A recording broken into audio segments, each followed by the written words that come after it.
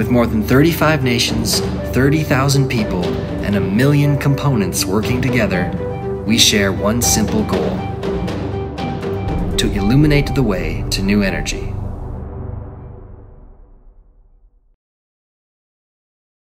Welcome to ITER Now. This week we meet Emmanuel Riche, the official ITER drone pilot. Having flown over the ITER worksite since 2015, Emmanuel has seen many developments, from the construction of the giant assembly hall and the magnificent tokamak structure, to the auxiliary buildings that now populate the bustling worksite. As things continue to change, Emmanuel enjoys the diversity of both his colleagues and all the workplace challenges that make their home in this unique international environment. This is my drone, and I'm flying with that. So this is the controller. This is an iPad Pro, and we just need the both. Turn on the controller, turn on the drone. Je te la refais. So we are waiting for the satellite to have good position with the drone.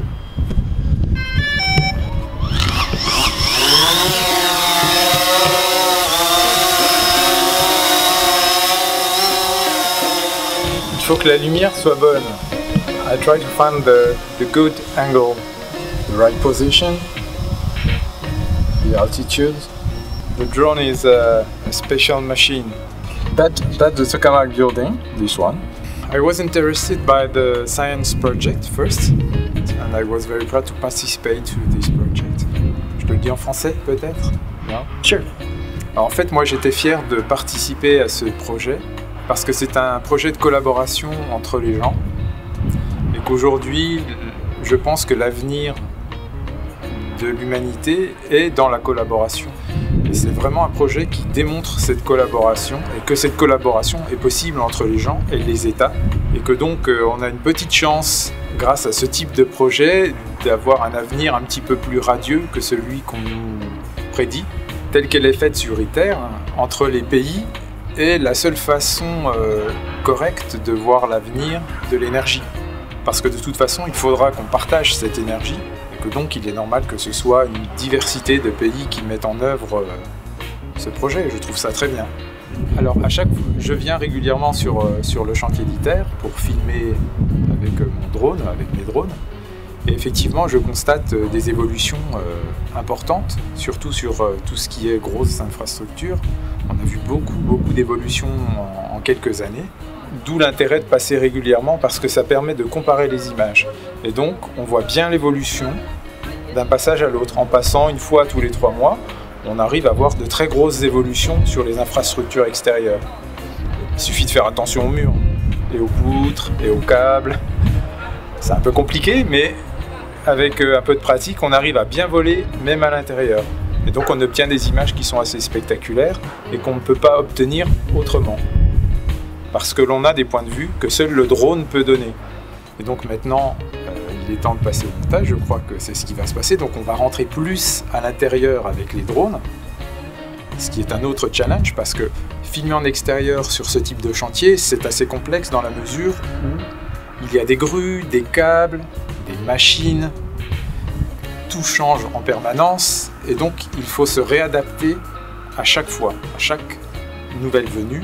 Je dois reprendre conscience du milieu dans lequel mon drone évolue, me réadapter, le mémoriser et puis ensuite voler en évitant tous les obstacles. Oui, donc c'est vrai que venir filmer sur un site comme ITER, c'est exceptionnel parce que le projet en lui-même est exceptionnel.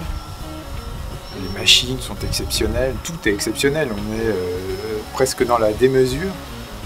Et donc venir filmer ici, c'est fantastique. Pour un pilote de drone, c'est un petit peu un rêve. Quand on aime filmer sur des chantiers, le chantier ITER fait partie des chantiers que l'on rêve de voler. That's a good fly. Konnichiwa. Bonjour, bienvenue, welcome to ITER Now. This is the end of the video. Thank you for watching. We were both sick last week. Yeah. So that's why there was no question and answer period. And my voice is still a little bit weird. Me too. Yeah. We've got the microphones on like extra sensitive so you can hopefully hear us this week. But. So Axel asked, why not inviting YouTubers from various countries in order to gain visibility?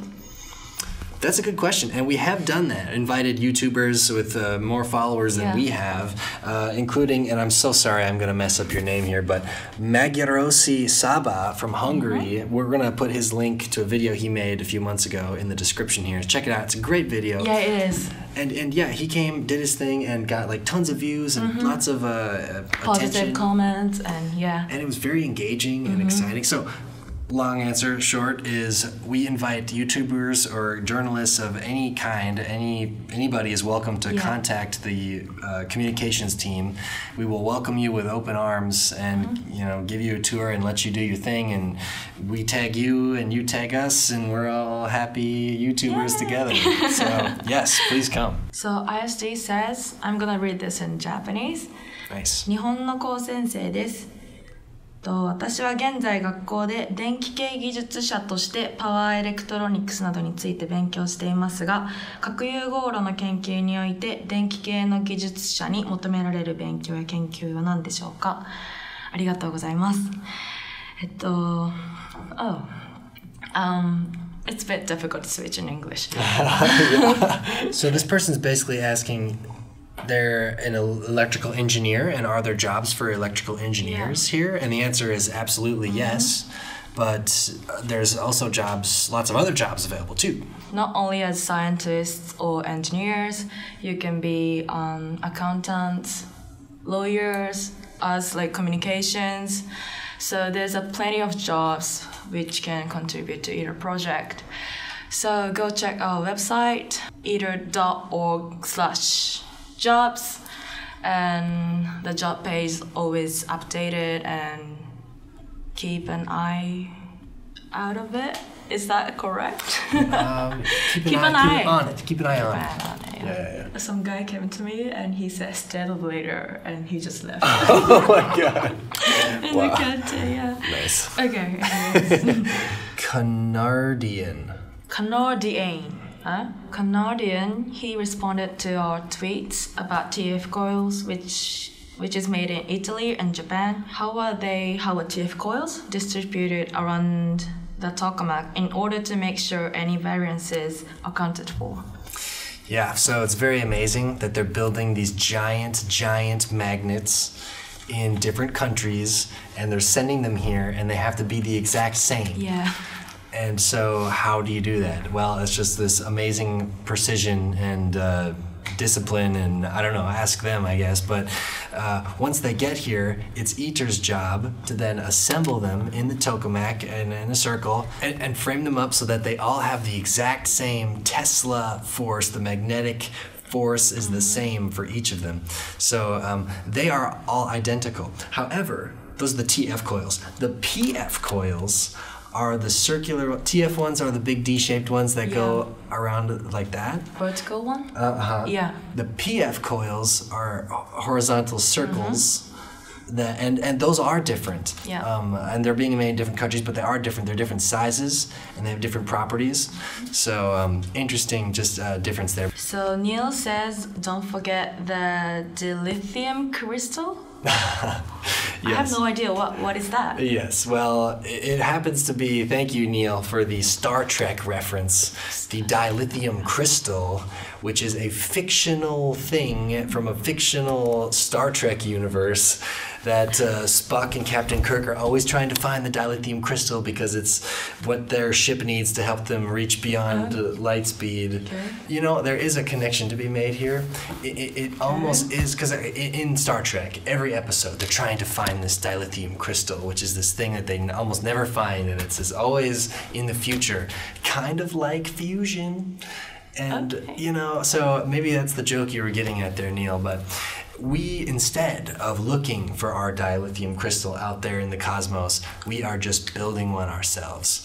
Oh. This far-off thing that never happens, we're making it happen right here. So, unfortunately, there is no dilithium crystal we can use to just make the machine work more quickly than it's going to. but yeah, we're doing our best without it, so thank you. Thank you all very much for all your questions. Please keep sending us questions, comments on Twitter, on Facebook. Instagram, LinkedIn. Yes, anywhere, everywhere, email us. We want to include you and do more stuff, so thank you again. Merci beaucoup. さよなら。